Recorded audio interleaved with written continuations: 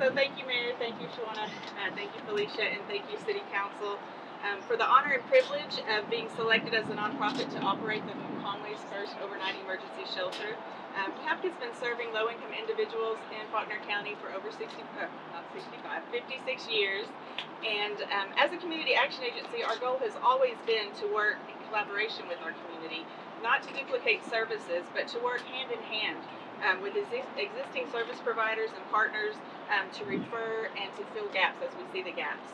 So this shelter will do just that, falling in line with our mission and offering a one-stop shop to access programs, services, partners, and aid in our coordinated entry efforts across the community. As part of our continuum care, each member of the Toad Suck Homeless Coalition focuses on an important piece necessary in our community to successfully eradicate homelessness. We know we cannot do this alone. The overnight emergency shelter is just one vital piece in this process, and we are so proud to stand here today with our partners, the city, and celebrate this vision come to fruition. So thank you guys so much. We're so excited. I'm Branson Evans with Level 5 Architecture. I kind of follow Felicia's model here. I don't do much public speaking, so I'll keep it short. But mostly I want to thank Mayor, City Council for letting us team up with you on this project. It's been a real pleasure. We really enjoyed working with Felicia, Shawana, Jamie, and Kiera when she was here for the first half of the project. But most of all, you know, we want to thank you, the community. You are the people that voted these people in place, that let us come into your community and work with you on this project. And just thank you to all of you, and we look forward to this facility getting up and going. I'm Harry with Frank Rogers, and again, we just want to thank Mayor, City Council, Felicia, Shawana, for this opportunity.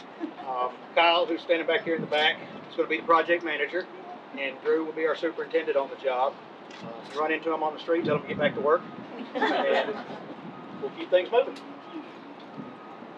Last but certainly not least, we have Ms. Shawana Rogers. She's our CDBG administrator, and Shawana has been amazing for this project. She wears a lot of hats for the city of Conway, and we are so grateful to have her on our team. So, it's great to be standing here today on this groundbreaking of the overnight emergency shelter.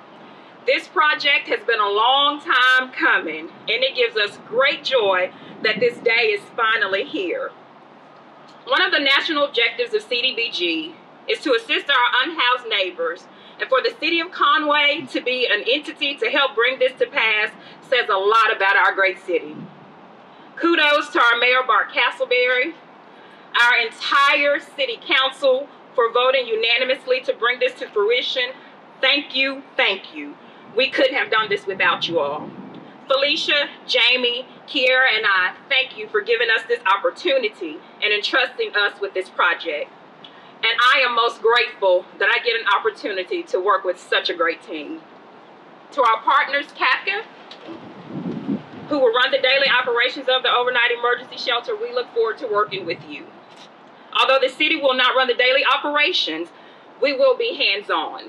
Not just with this shelter, but we plan to continue investing in this community.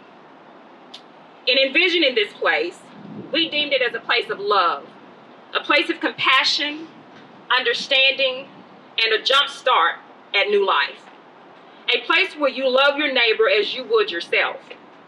Even if it's just for one night, individuals that enter these doors will feel the love and a sense of normalcy and hope. We are excited to break ground today on the City of Conway's first overnight emergency shelter.